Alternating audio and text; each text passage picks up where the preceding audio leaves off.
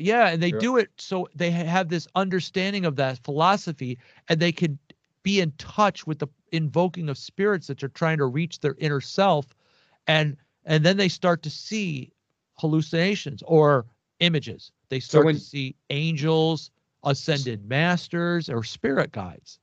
wow, so when you lose your senses due to drugs or alcohol, they call it spirits for a certain reason. I think we covered this. Like it allows you, opens yourself up to evil spirits to enter your physical body. I don't know if that's true or not, but Well, your mind, your Think about soul, this, Darren. mind, will, and emotions. In the New Age and in the occult, most of that practice, whether you want to not go that far or not, most of that practice involves, when you get into higher levels, invoking and summoning entities, Hmm. or summoning angels, and then eventually those angels appear out of nowhere and you no longer have to summon them. Why is that? Because now you're attuned to them, you've become the conduit for them. Yep. And the question is, what are these entities? Are they angels Yeah. or are they spirits? Are these substances channels to open up the pathways to these entities? You know, sure, And then probably. you'll hear within the circles of New Age that they don't know how to distinguish between a good entity and an evil minded entity. So they have to be careful. So, what do they do to ward off the evil minded entities? They use witchcraft. They use witchcraft and invoke more People. good minded entities, which could mask as a good, uh, a sheep that's really a wolf, a dark entity. Like They an don't angel of light. know. Yeah, Yeah, a so they wolf in sheep's practice, like you clothing. said, they Hmm. practice the witchcraft, the warding off, the protective magic. Yeah, they're using Satan's materials to protect from Satan. Exactly. Essentially, yeah. And this, even in New Age, as much as they don't want to admit they're using witchcraft, they are using witchcraft. Hmm. These are the dark arts, the hidden arts. Yeah, in fact, we see the dark overlords have been given that knowledge by the evil spirits. Like, for instance, Area 51, or if there's technologically advanced things that are in violation of God's laws and principles, that's where that's coming from. Is the second, you shall not, or was it you shall have knowledge? Mhm. Well, we cover that too. So, Yeah.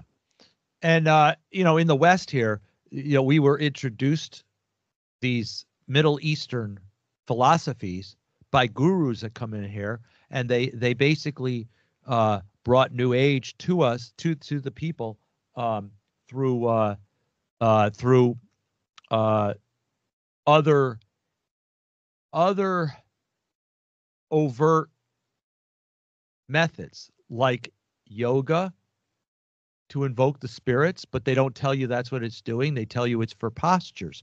And if you listen to gurus, and you have to be certified to be a yogin, you have to be certified under a Middle Eastern guru.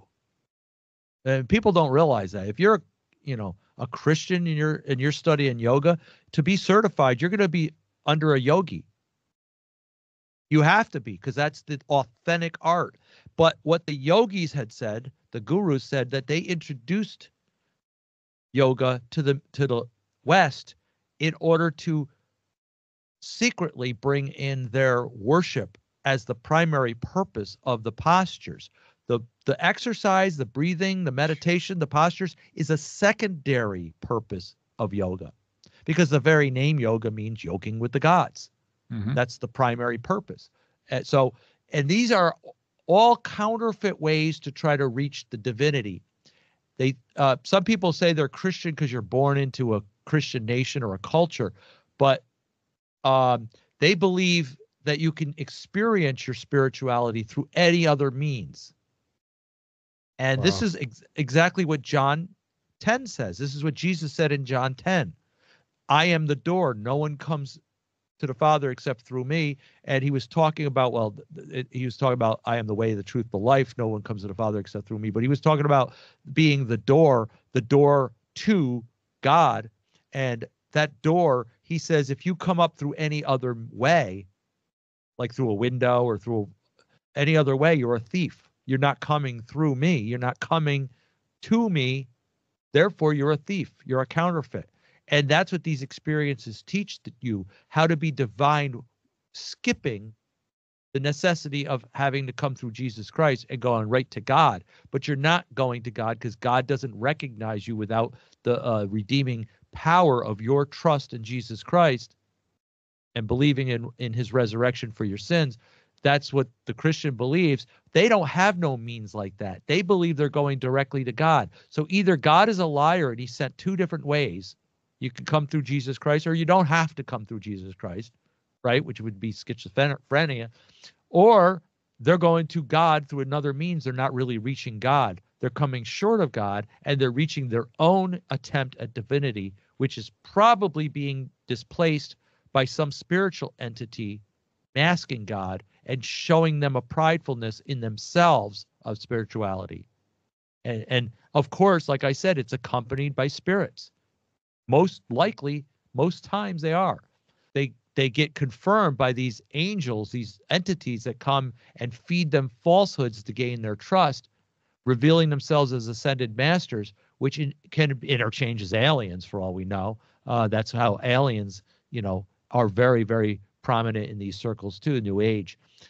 But, they say they're here to enlighten you and save you with answers. So Gnosticism becomes the salvation, and they connect you by use of occult witchcraft means. And you may resort to summoning them through rituals, Ouija boards, tarot cards, and conjuring.